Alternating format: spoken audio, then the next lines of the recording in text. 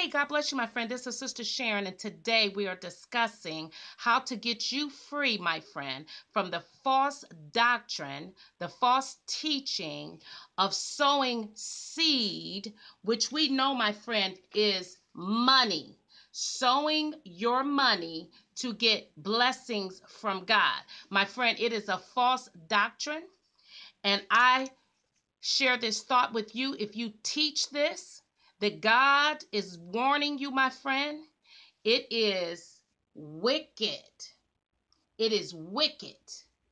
It is a practice of corrupt preachers. When a person, my friend, has an ulterior motive when they go to the scriptures, they are easily beguiled, and many of them want to be because they have an agenda, and that is ultimately to get your money from you.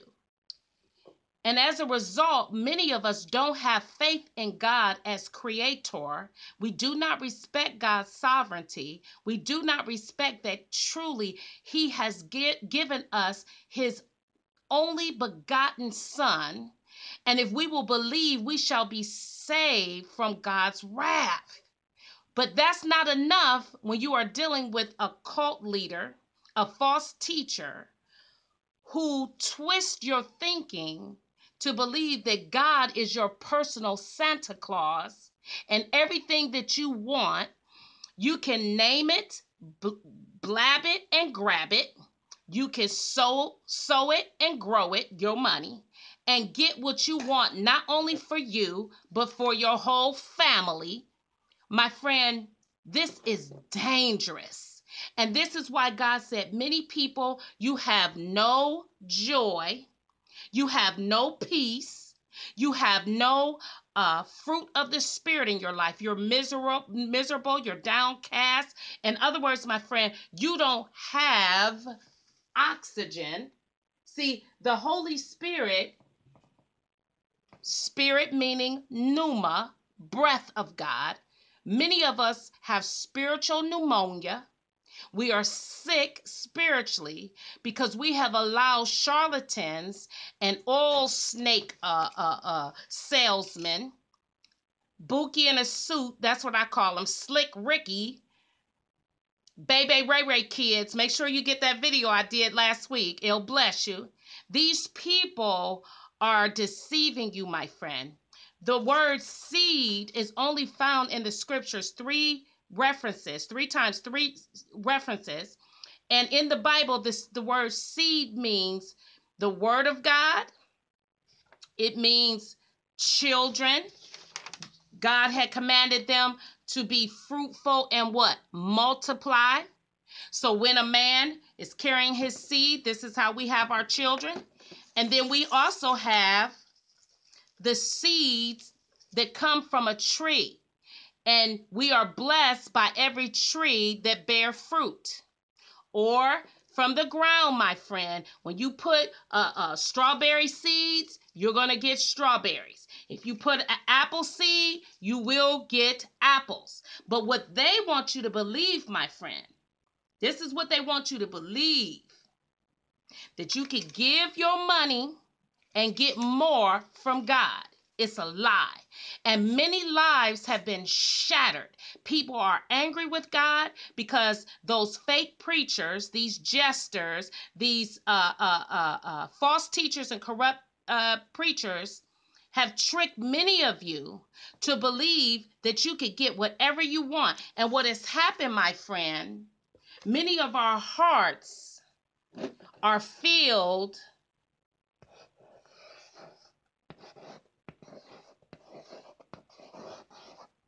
with greed.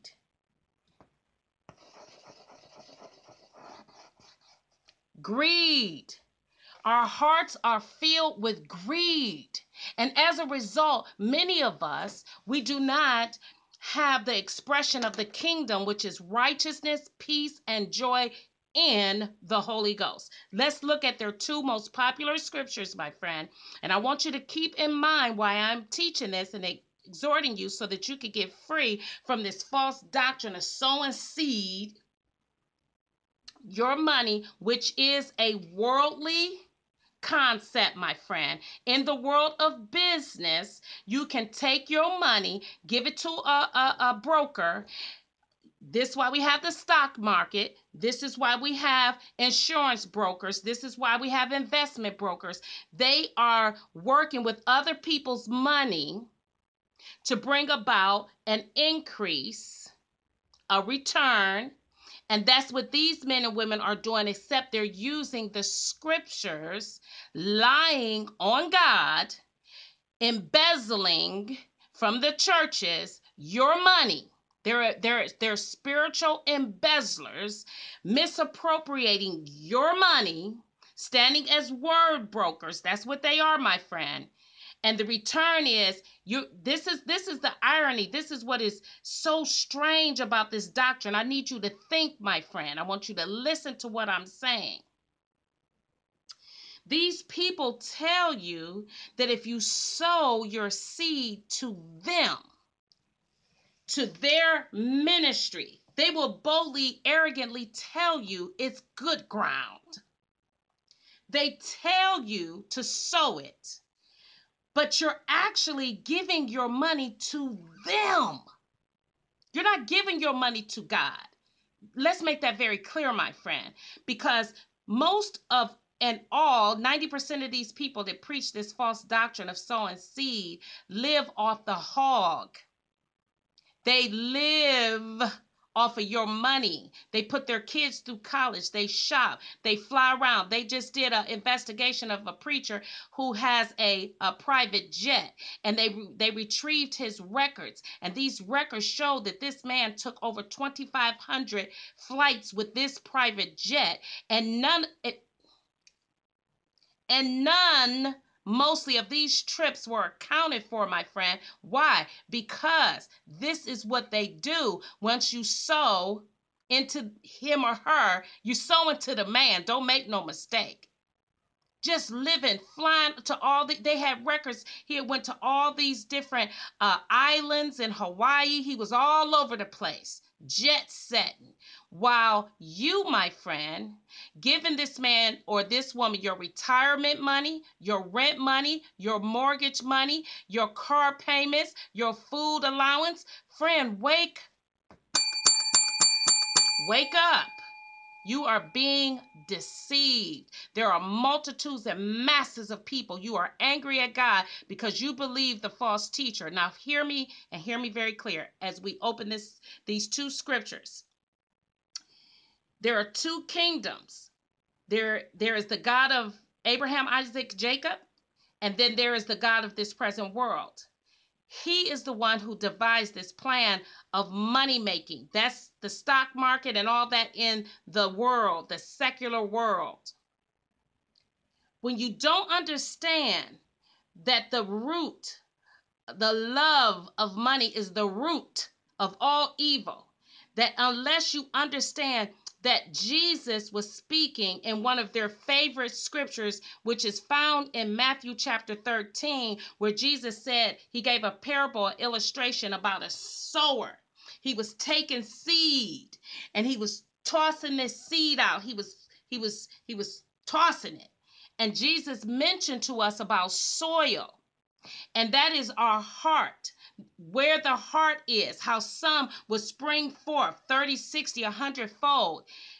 This scripture by jesters, liars, and tricksters has absolutely nothing to do with money. And I mean absolutely nothing. The reason why most people who sow seed and write their names on their checks are angry at God, full of hatred, full of discontent, they're discontented and frustrated, is because what Jesus wants from his followers and disciples is for us to help him harvest souls by sowing the word and allowing that word to go into the soil of a man's heart. We're tilling. Some of us are planting. Some of us are watering. So while we're sitting around looking for a return from all these seeds we done sold to the fake preachers, The real harvest, where he's looking for us to sow the word of faith, which is in Christ Jesus, is totally abandoned.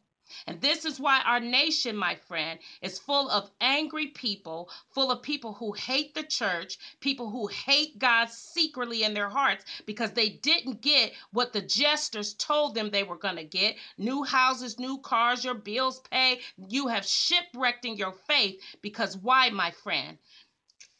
The wicked jesters has tricked you.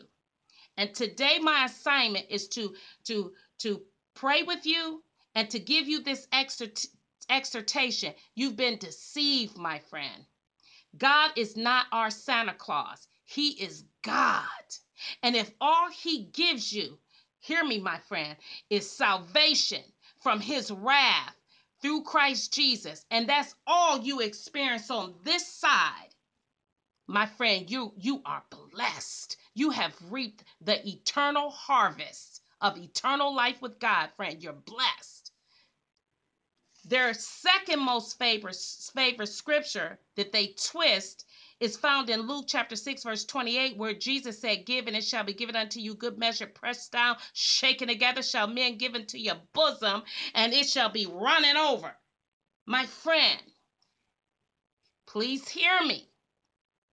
Jesus is not talking about giving your money to a fake preacher. The New Testament church, we are to give free will love offerings. We give freely.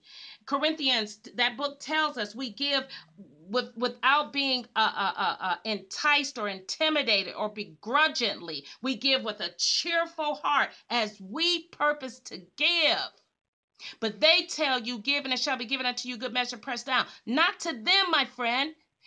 Many of you that has been tricked by these fake preachers, you're giving all your money to them instead of your co-workers who have told you they're being put out, instead of giving your money to the poor, instead of helping downtrodden people in your neighborhood. Some of you have money to go to low-income areas of your city and buy groceries for those single women coming through there with all them kids on the bus with a stroller, walking up and down the street. That's who you sow, my friend. That's who, if you want to sow, that's who you give so you can get a return, good measure, pressed down, shaken together. You give to men, and you shall receive it back to you.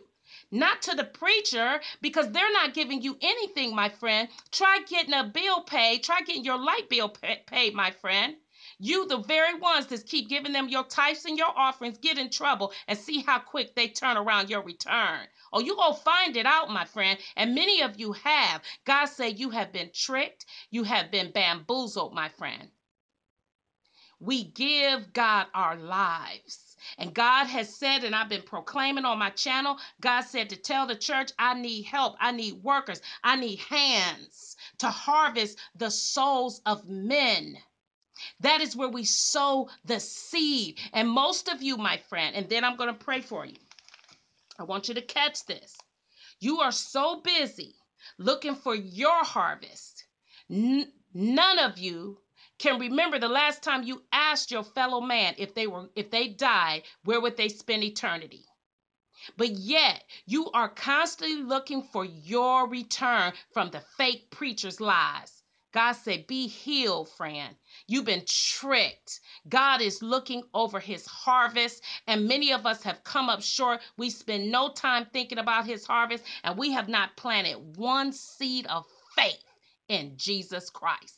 My friend, it is hypocrisy. It is arrogance to actually think God wants to shower us with all these blessings, and we refuse to help him harvest these lost souls that are going to be in the lake of fire, my friend, separated from God, burning in the lake of fire forever, while we're chasing our returns from the fake preacher's lie to get a bigger house, more clothes, more shoes, a bigger hot ride. God help us all. Now, my friend, in closing, let me give you this. The word of God tells us to buy the truth and sell it not. Don't give up the truth of Jesus Christ. We don't sell the truth of God. We give it away free. And God is saying, my friend, hear me and hear me very well. Solomon did not sow one seed to receive what God gave him. God asked, what can I do for you? He said, I want discernment. That's true riches, my friend. When you have the mind of God to work out and solve problems and to push past pain, vigor your harvest, friend. See, our currency, heaven's currency, my friend, is peace and joy. So some of you think you got a harvest, but your wealth and your expansion has brought you nothing but grief. Nothing but grief. You're depressed. Some of you are suicidal because you have bought a lie. God gave Solomon his wealth. What seeds did Paul sow when he was shipwrecked, beaten many times by the Roman whip, bitten by a snake, a serpent? Constantly, this man got a bounty on his back. He's in the Ephesus jail, him and Silas, praising God. Who did he sow his seeds to?